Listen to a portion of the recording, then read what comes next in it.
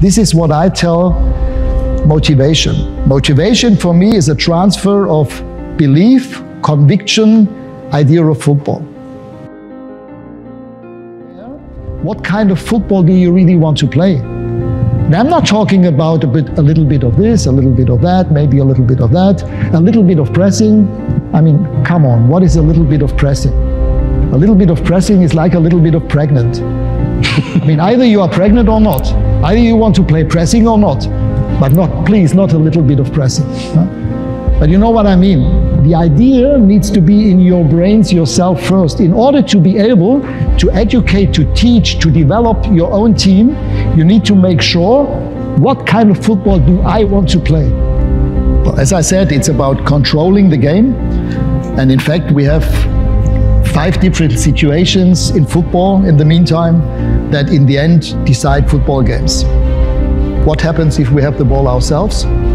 How do we play against defensive teams, against teams that maybe attack high or try to press us? So you need to have, as a coach, a very clear idea of how do we want to play if we have the ball ourselves. What do we want to do if the other team has got the ball? What kind of information, match plan, game plan do I give my players when the other team has got the ball? Our idea is clear. It's very, very similar to my, I would almost say, coaching friend Jürgen Klopp.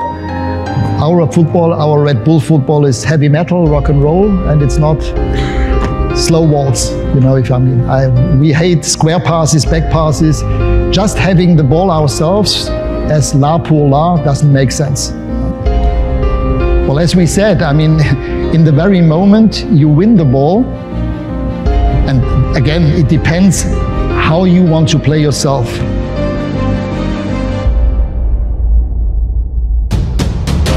That it's not only about the location where we win the ball, it's also about the intensity.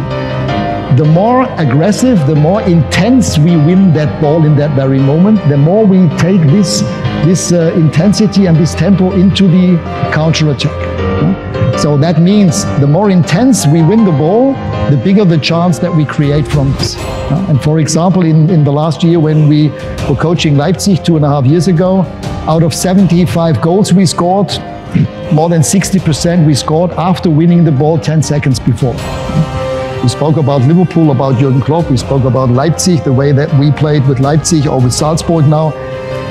It's about putting the other team under pressure, no matter if it's high up, the higher up the better, but wherever the ball is, we try to win the ball back.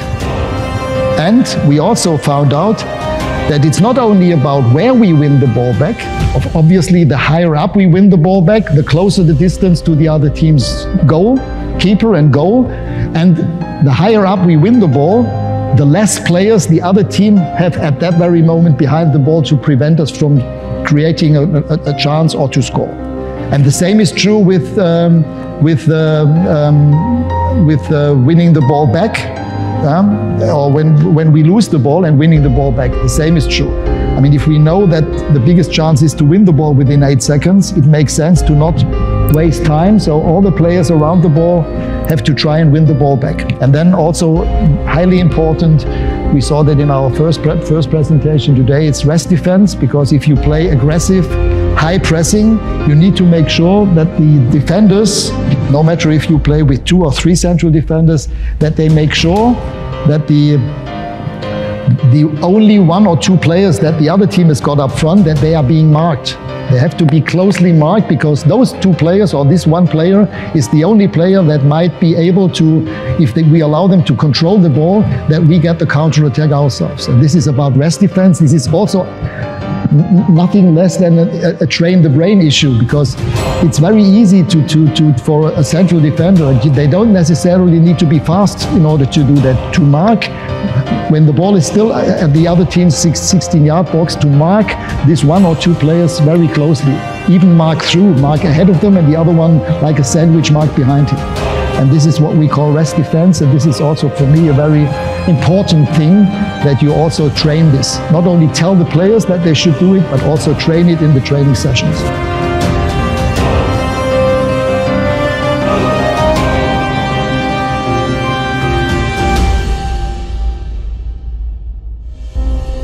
And this shows you what is possible and what can happen if a coach with a mindset and with a clear idea of how his team should play, what can happen. What is the job of a football head coach or manager?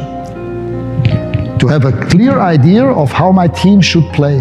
This can be more the Pep Guardiola style, or the Diego Simeone style, or the Hansi Flick style, or the Jürgen Nagelsmann style, or the Jürgen Klopp style.